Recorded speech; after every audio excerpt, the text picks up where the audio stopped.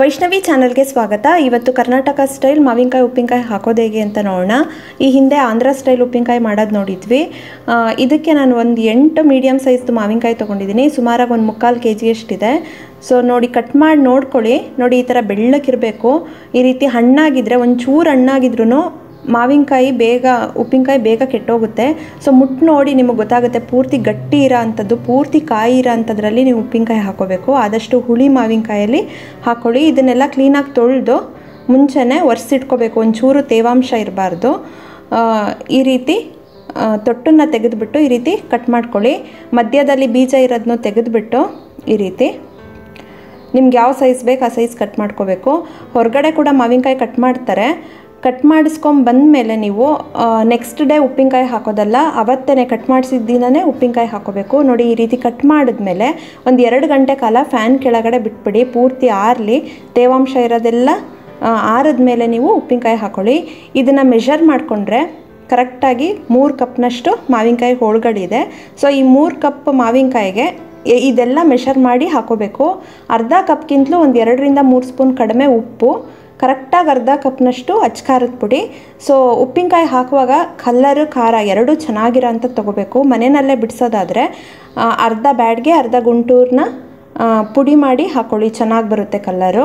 ಒಂದು ಅರ್ಧ ಟೀ ಸ್ಪೂನಷ್ಟು ಮೆಂತ್ಯ ಕಾಳು, 1-1.5 ಟೀ ಸ್ಪೂನಷ್ಟು ಜೀರಿಗೆ, ಹಾಗೆ ಒಂದು 2ರಿಂದ 3 ಟೇಬಲ್ ಸ್ಪೂನಷ್ಟು ಸಾಸಿವೆ. ಗೊಜ್ಜು ಜಾಸ್ತಿ ಬೇಕು ಅಂದರೆ ಸಾಸಿವೆ ಸ್ವಲ್ಪ ಜಾಸ್ತಿ ಹಾಕ್ಕೊಳ್ಳಿ.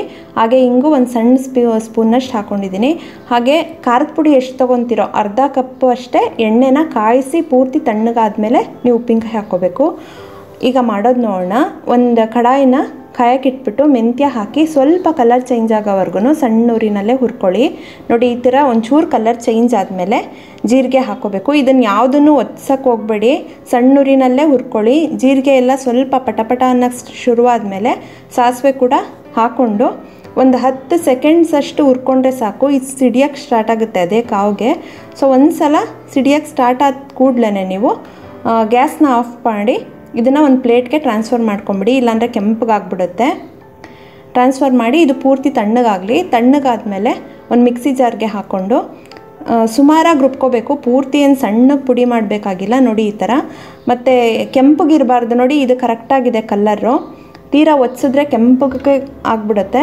ಸೊ ಖಾರದ ಪುಡಿನೂ ಅಳತೆ ಮಾಡಿ ಕರೆಕ್ಟಾಗಿ ಹಾಕ್ಕೊಳ್ಳಿ. ಅರ್ಧ ಕಪ್ನಷ್ಟು ಪೂರ್ತಿ ತುಂಬ ಹಾಕ್ಕೋಬೇಕು. 3 ಕಪ್ಗೆ ಅರ್ಧ ಕಪ್ನಷ್ಟು ಖಾರದ ಪುಡಿ. ನೋಡಿ, ಇದು ಅರ್ಧ ಕಪ್ನಲ್ಲಿ 3/4 ಕಪ್ನಷ್ಟಿದೆ, 3/4 ಭಾಗದಷ್ಟು ಉಪ್ಪಿದೆ. ಒಂದು 2ರಿಂದ 3 ಟೇಬಲ್ ಸ್ಪೂನಷ್ಟು ಕಡಿಮೆ ಹಾಕ್ಕೋಬೇಕು ಅರ್ಧ ಕಪ್ನಲ್ಲಿ ಉಪ್ಪನ್ನು. ಇದನ್ನು ಹಾಕಿ 1 ಟೀ ಸ್ಪೂನಷ್ಟು ಹಿಂಗನ್ನ ಹಾಕ್ಕೊಳ್ಳಿ. ಸಣ್ಣ ಸ್ಪೂನ್ನಲ್ಲಿ 1 ಟೀ ಸ್ಪೂನಷ್ಟು ಹಿಂಗನ್ನ ಹಾಕ್ಕೊಂಡು ಮಿಕ್ಸ್ ಮಾಡ್ಕೋಬೇಕು. ನೀವು ಕ್ವಾಂಟಿಟಿ ಗೊತ್ತಾಗಲಿಲ್ಲ ಅಂದರೆ ನೋಡಿ, 6:1 ರೇಷಿಯೋ.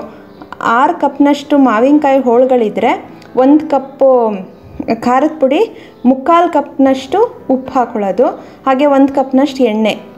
ಇದನ್ನು ಕಾಯಿಸಿ ಪೂರ್ತಿ ತಣ್ಣಗಾದ್ಮೇಲೆ ಮಿಕ್ಸ್ ಮಾಡ್ಕೋಬೇಕು. ಇದು ಒಂದು ವರ್ಷದವರೆಗೂ ಸ್ಟೋರ್ ಮಾಡ್ತೀನಿ ಅಂದರೆ ಎಣ್ಣೆ ಇಷ್ಟು ಹಾಕ್ಕೊಳ್ಳಿ. ಇಲ್ಲಾಂದರೆ ಇದರಲ್ಲಿ ಅರ್ಧ ಹಾಕಿದ್ರೂ ಸಾಕು. 1-2 ತಿಂಗಳು ಯೂಸ್ ಮಾಡ್ತೀನಿ ಅಂದರೆ ಇದರಲ್ಲಿ ಅರ್ಧ ಹಾಕ್ಕೊಂಡ್ರು ಸಾಕು. ನೀವು ಎಣ್ಣೆ ಮಿಕ್ಸ್ ಮಾಡುವಾಗ ನೋಡಿ, ಈ ಪುಡಿ ಹಾಕಿರ್ತೀವಲ್ಲ ಅದೆಲ್ಲ ಕರೆಕ್ಟಾಗಿ ಎಣ್ಣೆ ಹಿಡಿಬೇಕು. ಅಷ್ಟು ಹಾಕ್ಕೊಂಡ್ರೆ ಕರೆಕ್ಟಾಗಿದೆ ಅಂಥೇಳಿ. ಇದನ್ನೆಲ್ಲ ಮಿಕ್ಸ್ ಮಾಡಿ ಒಂದು 2-3 ದಿನ ಒಂದು ಏರ್ಟೈಟ್ ಬಾಕ್ಸ್ನಲ್ಲಿ, ಗಾಜಿನ ದಾರು ಸರಿ, ಪ್ಲಾಸ್ಟಿಕ್ ದಾರು ಸರಿ ಹಾಕಿ ಮುಚ್ಚಿಟ್ಕೊಂಡ್ಬಿಡ್ಬೇಕು. ಇದರೊಳಗೆ ಯಾವುದೇ ಸ್ಪೂನ್ ಆಗಲಿ ಏನೂ ಬಿಡೋಕ್ಕೆ ಹೋಗಬೇಡಿ. ನೋಡಿ, 1 ವಾರ ಆಗಿದೆ ಉಪ್ಪಿನಕಾಯಿ ಹಾಕಿ. ಚೆನ್ನಾಗಿ ಉಪ್ಪೆಲ್ಲ ಕರಗಿ ಮಾವಿನಕಾಯಲ್ಲಿರೋ ಮಾಯ್ಶ್ಚರ್ ಎಲ್ಲ ಬಿಟ್ಟು ಎಣ್ಣೆ ಎಲ್ಲ ತೇಲ್ತಿದೆ. ಇದನ್ನು ನೀವು 1 ವರ್ಷ ಅಲ್ಲ 2 ವರ್ಷ ಇಟ್ಟರೂ ಹಾಳಾಗಲ್ಲ ಉಪ್ಪಿನಕಾಯಿ.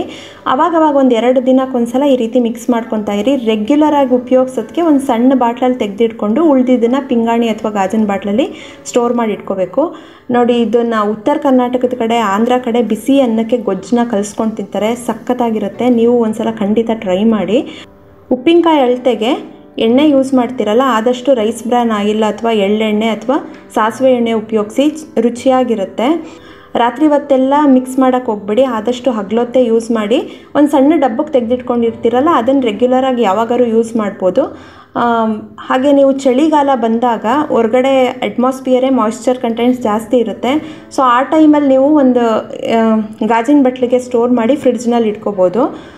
ಉಪ್ಪಿನಕಾಯಿ ಹಾಕುವಾಗಲಿ ಸ್ಟೋರ್ ಮಾಡುವಾಗಲಿ ಸ್ಟೀಲ್, ಅಲ್ಯೂಮಿನಿಯಂ ಮತ್ತು ಕಬ್ಬಿಣದ ಪಾತ್ರೆ ಆಗಲಿ ಸ್ಪೂನ್ ಆಗಲಿ ಉಪಯೋಗಿಸೋಕೆ ಹೋಗಬೇಡಿ. ಆದಷ್ಟು ಪಿಂಗಾಣಿದಾದರೂ ಸರಿ, ಗಾಜಿಂದಾದರೂ ಸರಿ, ಪ್ಲಾಸ್ಟಿಕ್ದಾದರೂ ಸರಿ ಯೂಸ್ ಮಾಡ್ಕೋಬೋದು. ಹಾಗೆ ನೀವು ಒಂದು 3-4 ಜನ ಮನೆಯಲ್ಲಿದ್ದರೆ 2 kg ಮಾವಿನಕಾಯಿನಲ್ಲಿ ಉಪ್ಪಿನಕಾಯಿ ಹಾಕ್ಕೊಂಡ್ರೆ ನೆಕ್ಸ್ಟ್ ಸೀಸನ್ ಬರೋವರೆಗೂ ಕರೆಕ್ಟಾಗಿ ಆಗುತ್ತೆ. ಸೊ ನೋಡಿದ್ರಲ್ವ ರುಚಿಯಾಗಿ ಸ್ಪೈಸಿಯಾಗಿ ಮಾವಿನಕಾಯಿ ಉಪ್ಪಿನಕಾಯಿ ಹಾಕೋದು ಹೇಗೆ ಅಂತೇಳಿ. ನೀವು ಕೂಡ ಮನೆಯಲ್ಲಿ ಟ್ರೈ ಮಾಡಿ ನೋಡಿ ಹೇಗಾಯ್ತು ಅಂತ ತಿಳಿಸಿ. ಮತ್ತಷ್ಟು ಈಸಿ ರೆಸಿಪೀಸ್ಗಾಗಿ ವೈಷ್ಣವಿ ಚಾನಲ್ಗೆ ಸಬ್ಸ್ಕ್ರೈಬ್ ಆಗೋದು ಮರಿಬೇಡಿ. ಈ ವಿಡಿಯೋ ಇಷ್ಟ ಆದರೆ ಲೈಕ್ ಮಾಡಿ, ಶೇರ್ ಮಾಡಿ. Thank you.